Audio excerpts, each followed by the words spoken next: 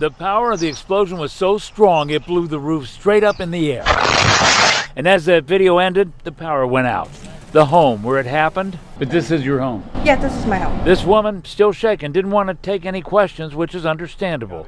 But neighbors were talking because the blast was so strong in the neighborhood. Just heard like a bomb sound. It was really strong. We felt like our house was gonna go down. Felt like a truck slammed into our house. And you see the frame? Yeah, right here. Jose Zavala's door was damaged. His ceiling dropped.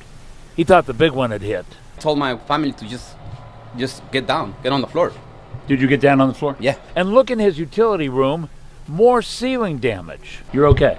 Oh, yeah. All right. Well, okay. right now I'm okay. Across the street, This cable broke down. this woman's backyard utility lines came down. Edison quickly came out to fix them. And while all of this was going on, Camilla Audello grabbed her phone and started taking videos.